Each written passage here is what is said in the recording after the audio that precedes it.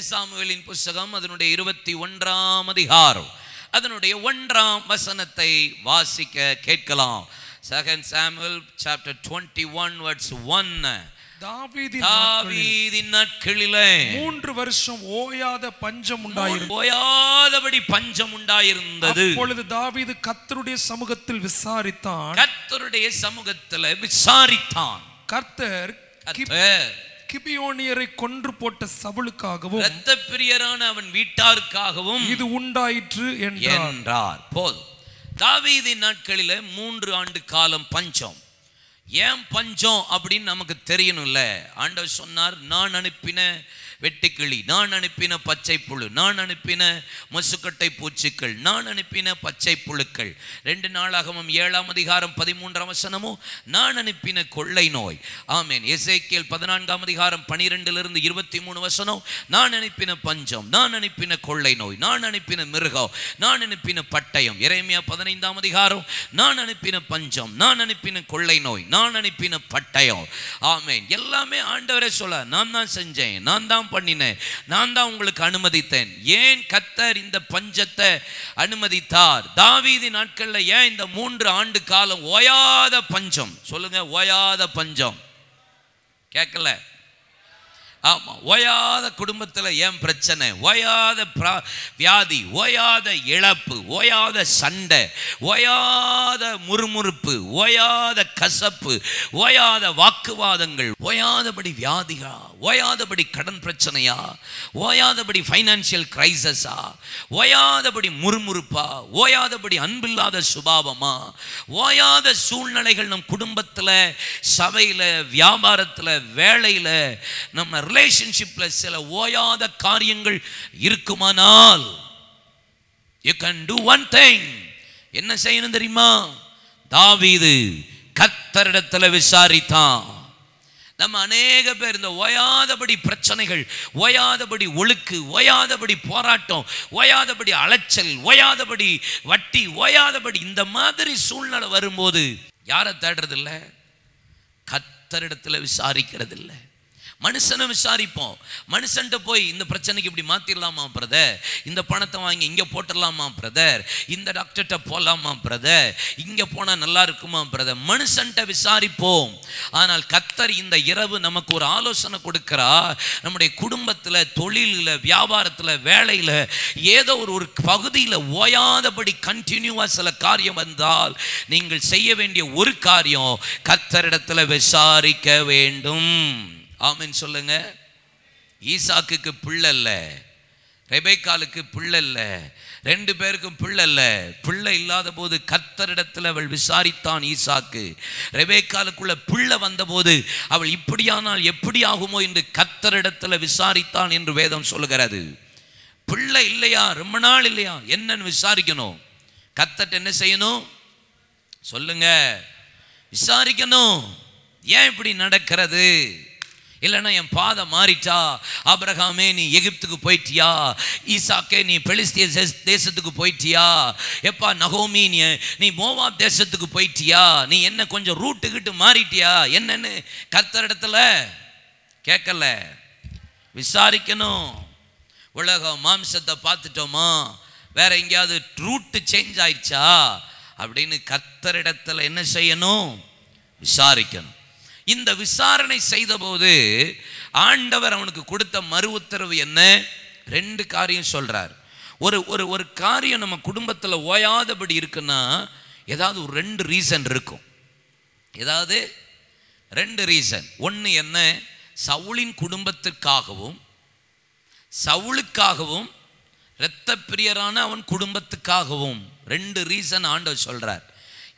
எனக்கு ஏன்ப்பா இந்த ஓயாத பஞ்சம் வந்துச்சு? ஏன் என் வாழ்க்கையில் இதை இழந்து போனேன்? ஏன் இப்படி 3 வருஷம் போராடிக்கிட்டே இருக்கேன்? ஏன் இப்படியெல்லாம் இழந்து போச்சுட்டு எல்லாம் நஷ்டமாயிட்டே இருக்கு? கர்த்தர் இந்த மாதம் கண்டிப்பாக திரும்ப தருவார். ஆனால் இழந்ததுக்குரிய ரீசனை தெரியணும்.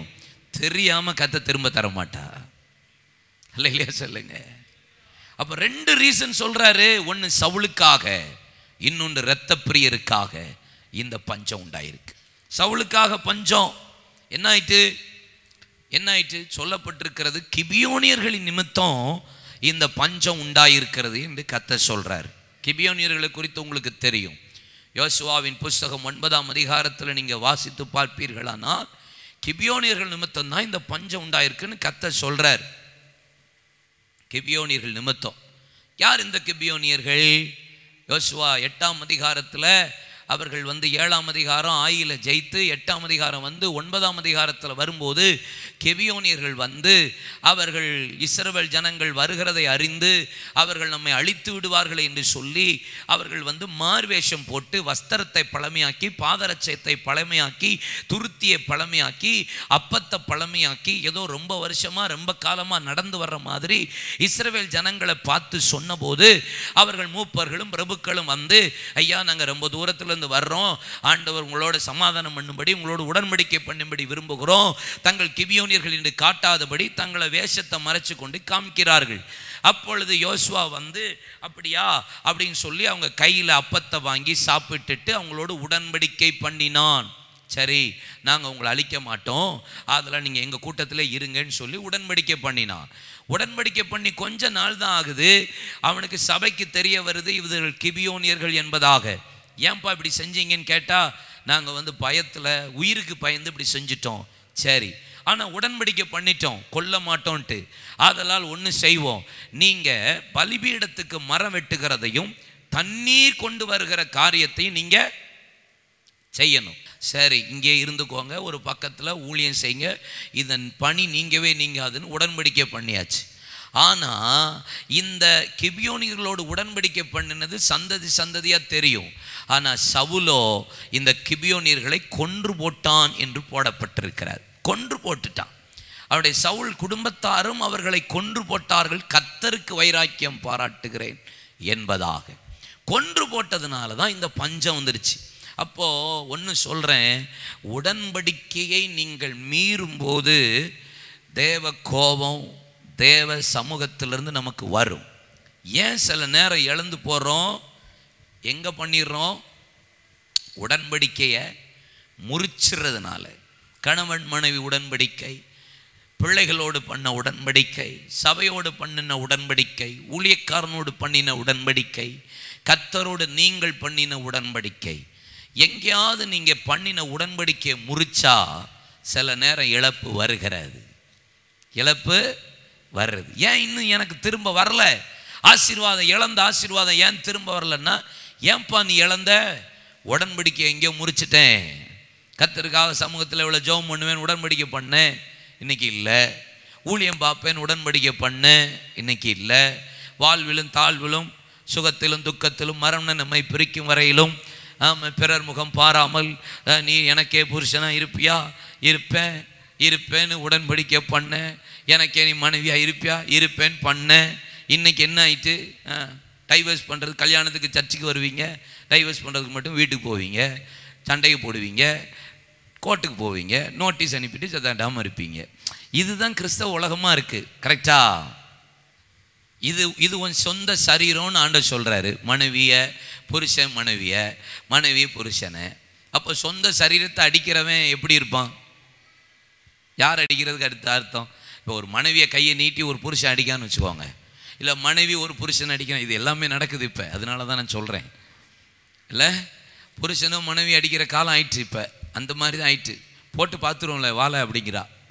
வீட்டுக்காரிய புருஷனை வாழை போட்டு பார்த்துருவோம் அப்படிங்கிறா. கண்ணால் பார்க்குறேங்க, நான் பார்க்குறதுனால தான் சொல்கிறேன். இல்லை நீ வா பார்த்துருவோண்டா அப்படிங்கிறா. அத்தாடி பயங்கரமான பிள்ளையார் போல இருக்கு. ஆனால் கல்யாணம் முடிக்கும் போதும் சரி, நம்ம முன்னாடி நிற்கும் போதும் சரி, அந்த பிள்ளைகளை பார்க்கணும். அப்புறம் ஆணிகளாக நிற்கிதுங்க. ஆனால் அந்த ரங்கத்தில் அடிக்கிற அட்டிலாம் ஈட்டி மாதிரி தான் உழுது. தோத்திரம். அப்போது உன் புருஷனை உன் மனைவியை நீ கையை நீட்டி அடித்தாலே சோழி முடிஞ்சு. உடன்படிக்கை என்ன ஆயிட்டு? பிரேக் ஆயிட்டு. அப்போ ஆண்டவரே போச்ச, பஞ்சம் வந்துருச்சு, நட்டம் வந்துருச்சு, இழப்பு வந்துருச்சு, இது போச்ச அது போச்ச. ஏன்பா போச்சு? எதனால இழந்த? எங்கேயோ உடன்படிக்கையை மீறி இருக்க. சொல்லுங்க ஆமென். இன்னைக்கு எல்லாத்தையும் கரெக்ட் பண்ணிடணும் உடன்படிக்கையை. ஆமென் சொல்லுங்க. அல்லேலூயா. சரி, அப்போ இழந்ததுக்கு காரணம் உடன்படிக்கையை மீறிட்டோம். அப்போ இதுக்கு காரணம் என்ன அப்படின்னா சவுலு, இன்னொன்று யாரா? இரத்த பிரியர். இரத்த பிரியரை பற்றி பைபிளில் என்ன வசனம் இருக்கு? சங்கீதம் 5:6. பொய் பேசுகிறவர்களை அழிப்பி இரத்த பிரியனையும் சூதுள்ள மனுஷனையும் கர்த்தர் அருவருக்கிறார். நம்முடைய வாழ்க்கையில அருவருப்பான காரியங்கள் என்னென்னலாம் இருக்கோ அவர்கள் எல்லாம் யாருதான்? யாரு? இரத்த பிரியர். இரத்த பிரியர்னா எப்படி கண்டுகொள்ளலாம்? அதுக்கும் ஒரு வசனம் இருக்கு பாருங்க. நீதிமொழிகளின் புஸ்தகம் 29:10. வேதம் இப்படி சொல்கிறது, இரத்த பிரியர் உத்தமனை பகைக்கிறார்கள், செம்மையானவர்களோ அவனுடைய பிராணனை காப்பாற்றுகிறார்கள். அப்ப இரத்த பிரியர்னா யாரா? ஜெபிக்கிறவர்களை பகைப்பார்கள், சபைக்கு வருகிறவர்களை பகைப்பார்கள், வேதம் வாசிக்கிறவர்களை பகைப்பார்கள். என்ன சர்ச்சுக்கு போயிட்டே இருக்கியே அப்படின்னு சொல்லி ஒரு ஆள் சொன்னான்னா அவன் இரத்த பிரியன். எந்த நேரம் ஜெபம் பண்ணிட்டே இருக்கியே, எந்த நேரம் பைபிள் கையா இருக்கியே அப்படின்னா அந்த ஆள் யாரு? உத்தமர்களை பகைப்பார்கள். இந்த சொல்லுவாங்களா அடிக்கடி, வாழ தெரியாத ஆளு.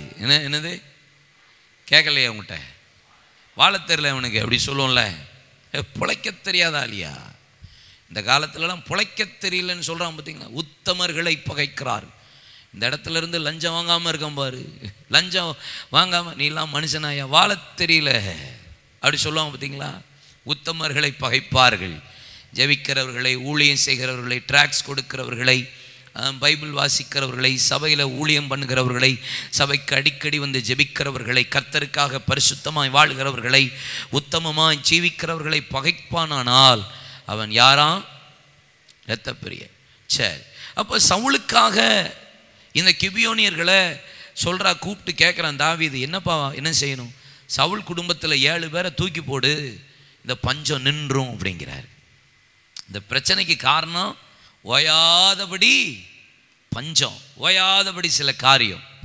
அப்போ இதெல்லாம் மாற்றணும் அப்படின்னா சவுல் குடும்பத்தில் 7 பேரை தூக்கி போடணும்னு இருக்கு வேதத்தில். 2 சாமுவேல் 21 8-9 வசனம்.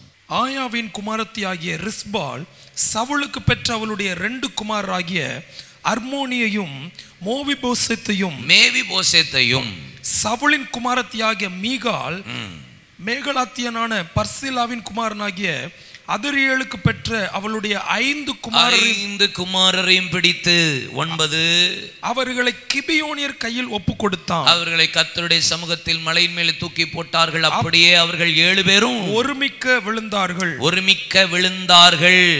சவுலின் 2 குமாரருடைய பிள்ளைகள், 5 மகளின் பிள்ளைகள், 5 பேர், மொத்தம் 7 பேரை தூக்கி போட்டாச்சு. தூக்கி போட்டு பஞ்சம் நிற்குமான்னு பார்த்தா பஞ்சம் அங்கே என்ன செய்யலை, நிற்கலை. நின்றுச்சா பஞ்சம்? 7 பேரை தூக்கி போட சொன்னார். கிபியோனியர்கள் சொன்னார்கள், பஞ்சம் நிற்கலையே.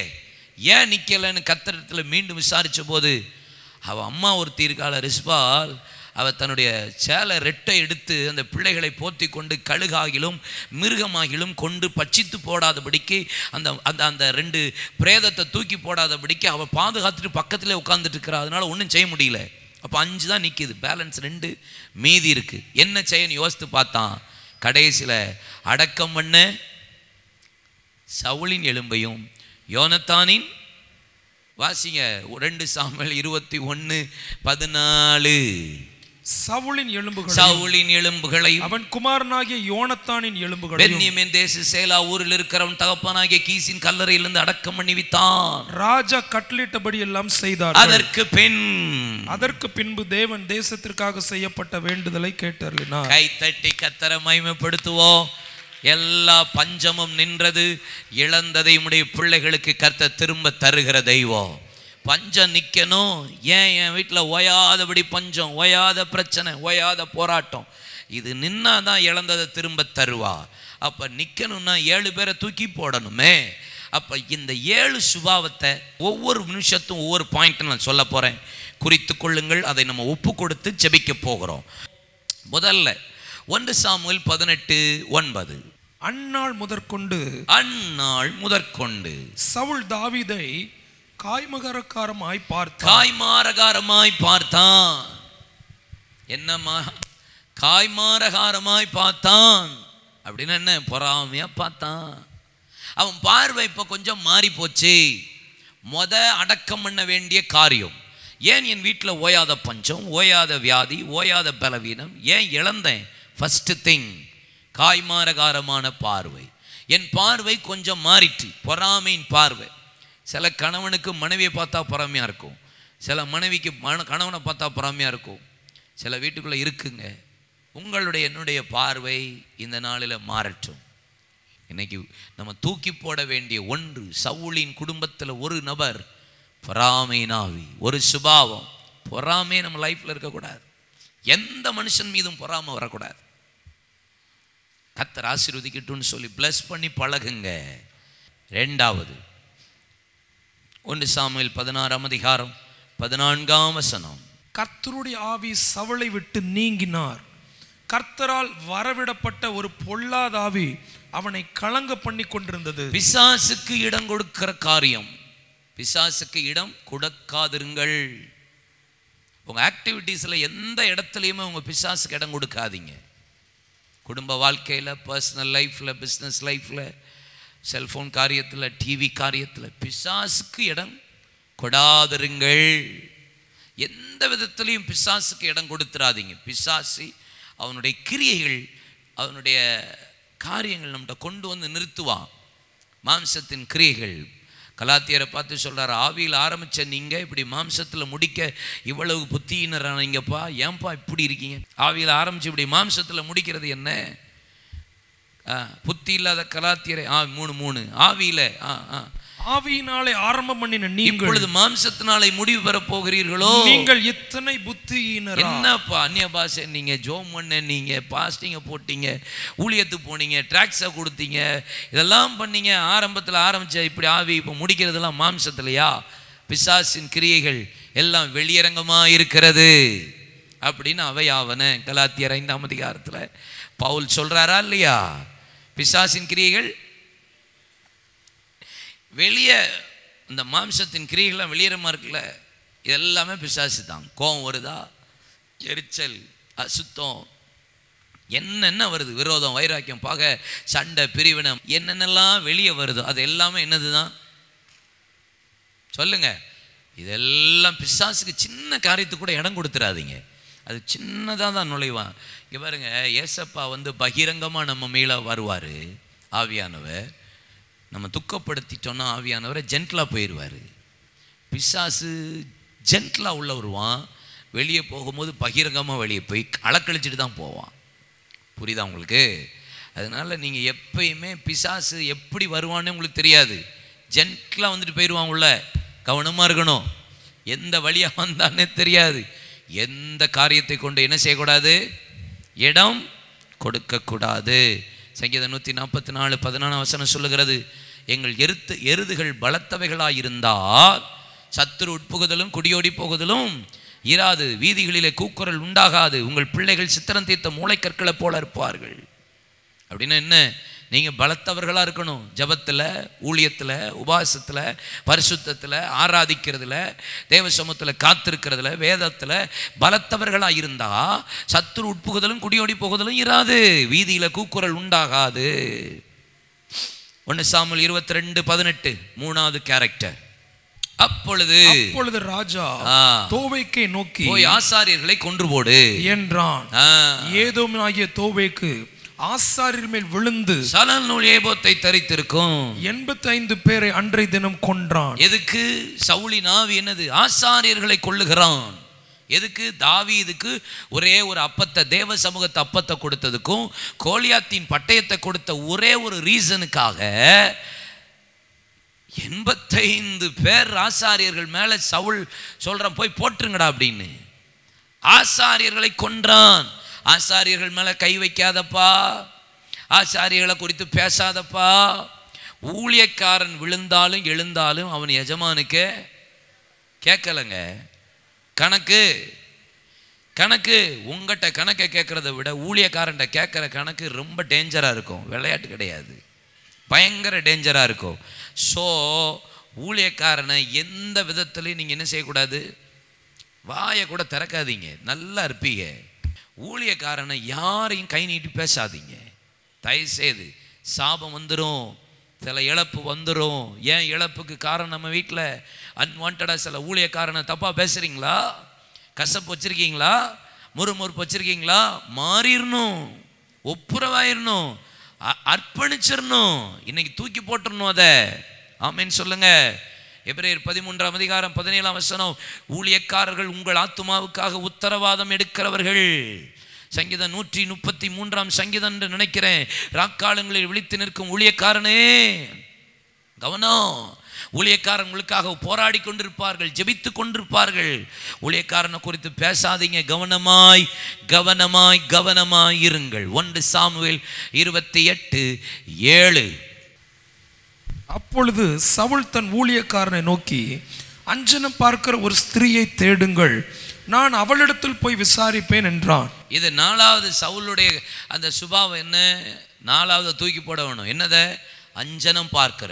1ஆம் வசனம் பார்த்தீங்கன்னா, இவன் தான் குறி கேட்கிறவர்களை, அஞ்சனம் பார்க்கிறவர்களை தேசத்தை விட்டு விரட்டினான் இருக்கு. விரட்டின ஆளே எங்கே போய் நிற்கிது? அஞ்சனம் பார்க்கிற குறி கேட்கிற ஆள்கிட்ட போய் நின்றுட்டு இருக்கிறான். இவன் எவ்வளோ துக்கம் பாருங்க. விரட்டினாலே அஞ்சனம் பார்க்குறான். சாமுவேலின் ஆவியை எழும்பி வர பண்ண சொல்கிறான். வேஷம் மாறி போகிறான். ஆமென். தீர்க்க தரிசன குறி கேட்கக்கூடாது. ஜெபிக்கிற நேரம் ஜெபிச்சுக்கணும். இதை விட உலகத்தில் வேற தீர்க்க தரிசனம் உண்டோ? உங்களை குறித்தும், உங்கள் சந்ததியை குறித்தும், உங்கள் பிதாக்களை குறித்தும், என்னை குறித்தும், எங்கள் சந்ததியை குறித்தும், என் ஊழியத்தை குறித்தும் சொல்லப்பட்ட தீர்க்க தரிசனம் இந்த வேத வசனமே அல்லாமல் வேற ஒரு தீர்க்க தரிசனம் உலகத்தில் இல்லை. நல்லா கைத்தட்டி கர்த்தரை மகிமைப்படுத்துங்க.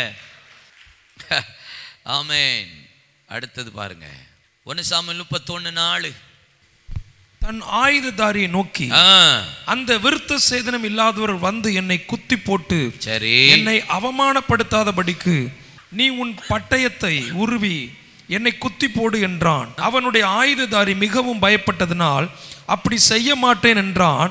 அப்பொழுது சவுல் பட்டயத்தை நட்டு அதன் மேல் விழுந்தான். சூசைட் அட்டெம்ப்ட், தற்கொலை நாவி. என்ன ஆவி இது? கோவம் வந்தால் வரும் நமக்குள்ள. நான் சாவ போகிறேன்பீங்கள. கோவம் வந்தால் உங்களுக்கு வரும்ல, நான் சாவ போகிறேன். போ, சீக்கிரத்தில் தூக்கிடுவார் உன்னை. வாயை வச்சுட்டு சும்மா இருக்கணும். கவனம். கத்தாவே போதும், ஊழியம் முடிந்தது, எடுத்துக்கொள்ளும். போதும்டா, நீ தானே வாயை திறந்து சொன்ன, தூக்கு. Don't say like that. அல்ல இல்லையா சொல்லுங்க. இது நீங்கள் வாயினாலே அறிக்கை பண்ணுகிற தற்கொலையின் ஆவி. சவுல் பட்டயத்தை நட்டி அதில் விழுந்து செத்து போனான். தூக்கு. அவனே சூசைட் அட்டெம்ப்ட். நம்ம கோபத்தில் சொல்லுவோம், நான் சாவ போகிறேன், செத்து போகிறேன், நீங்கள் போங்க, நான் வரதுக்குள்ள வீட்டில் வரும்போது நான் எப்படி இருப்பேன் என்று பாரும். இந்த சாவ போகிறேன்னு அல்ற ஆட்கள்லாம் நம்மளை கொன்னுட்டு தான் அது போகுமே ஒழிய, நம்ம நான் சாவ போகிறேன்னு சொல்கிற குரூப் நம்மளை போட்டு தள்ளிட்டு தான் அதுவே கிளம்புங்க வண்டி. ஒரு நாளும் உங்கள் வாயை திறந்து என்ன சொல்லாதிருங்கள்? இறப்பை குறித்து, மரணத்தை குறித்து வாயை திறந்து பேசிடக்கூடாது. ஆமென் சொல்லுங்க. கர்த்தர் உங்களுக்கு எனக்கு தீர்க்காயுசு வச்சிருக்கிறார். தேவ திட்டத்தை நிறைவேற்ற கர்த்தர் கொடுத்த ஜீவன். இதை எடுக்க இந்த பூமியில் ஒரு ஆளுக்கு அதிகாரம் கிடையாது. கொடுத்தவர் அவர் நேரம் வரும்போது எடுப்பார். அதை தவிர உங்க வாயை திறந்து ஒரு நாளும் சாவு போறேன், இருக்கிறத பார்த்து மரித்து போனால் நலமா இருக்கும், நோ சொல்லக்கூடாது. என்ன பிரச்சனை பாடுகள் வரட்டும், என்ன போராட்டம் வரட்டும், இயேசுவை விட இந்த உலகத்தில் பவுலை விட நீங்க பாடுபட்டிருப்பீங்களா? சொல்லுங்க. ரிச்சர்ட் உம்ரட்டை விட நீங்க பாடுபட்டுட்டீங்களா? என்ன பாடுபட்டீங்க? அவங்க உபத்திரம் போராட்டத்து பக்கத்தில் உங்க உபத்திரவத்தை எழுதி பாருங்க. காரி துப்புற மாதிரி தான் இருக்கும் நம்ம உபத்திரவங்கள் பாடுகள். அவங்க பட்ட உபத்திரவத்தில் 0.1% கூட இருக்காது. மரணத்தை ஃபேஸ் பண்றதுக்கு அதெல்லாம் மேட்டர் இல்லை. கிறிஸ்துவுக்காக ஒருவன் மரிப்பது, அதுதான் மேன்மை. அல்லேலூயா. 1 சாமுவேல் 16:1. கர்த்தர் சாமுவேலை நோக்கி, இஸ்ரவேல் மீது ராஜாவாயிரதபடிக்கு நான் புறக்கணித்த தள்ளிய சவுலுக்காக எந்த மட்டும் நீ துக்கிப்பாய். நம்முடைய வாழ்க்கையில புறக்கணிப்புங்கிற வார்த்தையே இருக்கக்கூடாது. சொல்லுங்க. எந்த காரணத்தை கொண்டு கர்த்தர் நம்மளை புறக்கணிச்சிடவே கூடாது. கவனமா இருந்துக்கோங்க. சவுலை கர்த்தர் புறக்கணிச்சிட்டார். ஏன்? கீழ்ப்படியாமை. அமலேக்கிற சங்காரம் பண்ண சொன்னா சங்காரம் பண்றது இல்லை. அமலேக்கிற ஆடு மாடு ராஜாவை உயிரோடு வச்சான். ஆகாவை கர்த்தருடைய சத்தத்துக்கு கீழ்ப்படுகிறதை பார்க்கலும் சர்வாங்க தகன பலிகளும் கர்த்தருக்கு பிரியமா இருக்குமோ? ஆட்டுக்கடாக்களின் இனத்தை பார்க்கலும் செவி கொடுத்தல் உத்தமம். ரெண்டகம் மண்ணுதல், பிடிசூனிய பாவத்துக்கு முரட்டாட்டம் மண்ணுதல், அவபக்திக்கும் விக்கிரக ஆராதனைக்கும் சரியா இருக்கிறது. நீ கர்த்தருடைய வார்த்தையை புறக்கணித்து தள்ளினபடியா அவர் உம்மை ராஜாவா இராதபடி புறக்கணித்து. கில்காலுக்கு போய் 7 நாள் காத்திருன்னா உட்கார்ந்துருக்காம 7வது நாள் துணிஞ்சு பலி செலுத்தின. கீழ்ப்படிதல் இல்லை, ஒபீடியன்ஸ் இல்லை, வார்த்தைக்கு கீழ்ப்படிதல் இல்லை. ஆண்டவர் புறக்கணிச்சிருவாரு. உன்னை ராஜா வாக்குறதுக்கு நான் வேதனைப்படுறேங்கிறாரு. நம்மளை குறித்து கர்த்தர் வேதனைப்படக்கூடாது. நம்மளை கர்த்தர் புறக்கணிச்சிடக்கூடாது. நம்முடைய குடும்பத்திலேயோ ஊழியத்திலேயோ நம்முடைய ஆவிக்குரிய வாழ்க்கையில் நம்மளை புறக்கணிக்கிறதை காட்டிலும் உலகத்தில் வேதனையான ஒன்றுமே இருக்காது. ஆண்டவர் ஆதாமையும் ஏவாளையும் ஏதேன் தோட்டத்திலிருந்து புறக்கணித்தார். ஒரே ஒரு காரியம், கீழ்ப்படியாமை. 1 நாளாகமம் 17:13. நான் அவனுக்கு பிதாவாய் இருப்பேன், அவன் எனக்கு குமாரனாய் இருப்பான். உனக்கு முன்னிருந்தவனை விட்டு என் கிருபையை நான் விலக பண்ணினது போல அவனை விட்டு விலக பண்ணாமல். சாமுவேலின் புஸ்தகம் 7ஆம் அதிகாரம் 11, 12, 13 வசனமா? சவுலை விட்டு நீக்கின கிருபையை உன் மகனாகிய சாலமோனை விட்டு நீக்காதபடி நித்திய கிருபையின் உடன்படிக்கையை உன்னோடு நான் பண்ணுகிறேன் என்று சொல்லி ஆண்டவர் பேசுறார். அப்போ சவுலை விட்டு கர்த்தர் கிருபையை விளக்கிட்டார். 15 பாருங்க, 7:15. 2 சாமுவேல் 7. உனக்கு முன்பாக நான் தள்ளிவிட்ட சவுலிடத்திலிருந்து என் கிருபையை விளக்கினது போல அவனை விட்டு விளக்க மாட்டேன். அப்படின்னா கிருபையை மட்டும் நம்ம இழந்துடக்கூடாது. எதை வேணாலும் இழந்துக்கோங்க, சொத்தை வேணாலும் இழங்குங்க. உங்கள் சொத்து, பணம், பேர், புகழ் எதை வேணாலும் இழந்துக்கோங்க. கிருபை இழந்து விடாதிருங்கள், கிருபை இழந்து விடாதிருங்கள். ரட்சிக்கப்பட்டது கிருபை, ஊழியம் கிருபை, கொடுக்கிறது கிருபை, நிற்கிறது நிர்மூலமாகாத கிருபை, வரங்கள் வல்லமைகள் கிருபை, நான் பிரயாசப்பட்டது கிருபை, ஓ கர்த்தருக்காக நான் நிற்கிறது கிருபை, பாவ மன்னிப்பு பெற்றது கிருபை, பரலோகத்துக்கு போனாலும் கிருபை. இந்த கிருபையை மட்டும் நான் இழந்து போயிடவே கூடாது. இந்த 7 காரியத்தை நீங்கள் தூக்கி போடுங்க. பஞ்சத்துக்குரிய காரணம் இன்னைக்கு நமக்கு தெரிஞ்சு போச்சு. ஓயாத பிரச்சனைக்கு காரணம் இன்னைக்கு தெரிஞ்சு போச்சு. இழந்ததுக்குரிய காரணம் தெரிஞ்சு போச்சு. தூக்கி போடுங்க. இழந்ததை கர்த்தர் திரும்ப தருவார். 2 சாமுவேல் 21:14 கடைசி வசனம், கடைசி பகுதி இப்படி சொல்லுகிறது. அதற்கு பின்பு தேவன் தேசத்திற்காக செய்யப்பட்ட வேண்டுதலை கேட்டருளினா. இன்னைக்கு உங்க வேண்டுதலை கேட்க போறார். எழுந்து நிற்போம். எங்கள் வாழ்க்கையில் இருந்த 7 காரியம் தூக்கி போடுகிறோம் ஆண்டவரே. ஆனாலும் தாவீதை சவுல் தொடர்ந்து ஈட்டியோடு விரட்டி கொண்டே இருந்தான். ஒரு நாள் நல்லா இருப்பான், ஒரு நாள் விரட்டுவான். ஒரு நாள் நல்லா இருப்பான், ஒரு நாள் விரட்டுவான். ஒரு நாள் நல்லா இருப்பான், ஒரு நாள் யோனத்தானை கொல்ல போராடுவான். ஒரு நாள் நல்லா இருப்பான், ஏன்னா அவனால் பொல்லாத ஆவி அவனுக்குள்ள அலக்கழிச்சுக்கிட்டே இருந்தது. இன்னைக்கு எங்களை ஒப்பு கொடுக்குறோன்னு சொல்லி கைகளை உயர்த்தி இந்த 7 காரியம் தூக்கி போடுறேன். பஞ்சத்துக்குரிய ஓயாத பஞ்சத்துக்கு, ஓயாத பிரச்சனை, ஓயாத போராட்டத்துக்கு நான் இன்றைக்கு கர்த்தரிடத்தில் விசாரித்து என் எல்லா பஞ்சத்துக்கு நீங்களாக்கி கர்த்தர் நான் இழந்ததை கர்த்தர் இந்த இரவு உம்முடைய பிள்ளைகளுக்கு திரும்ப தரப்போறதுக்காய் கைத்தட்டி அப்பாவை மகிமைப்படுத்துவோம். ஆசீர்வதிக்கிறேன், உடைய பிள்ளைகளை வாழ்த்துகிறேன். இயேசு கிறிஸ்துவின் நாமத்தில் ஜெபிக்கிறோம் எங்கள் நல்லருமை பிதாவே.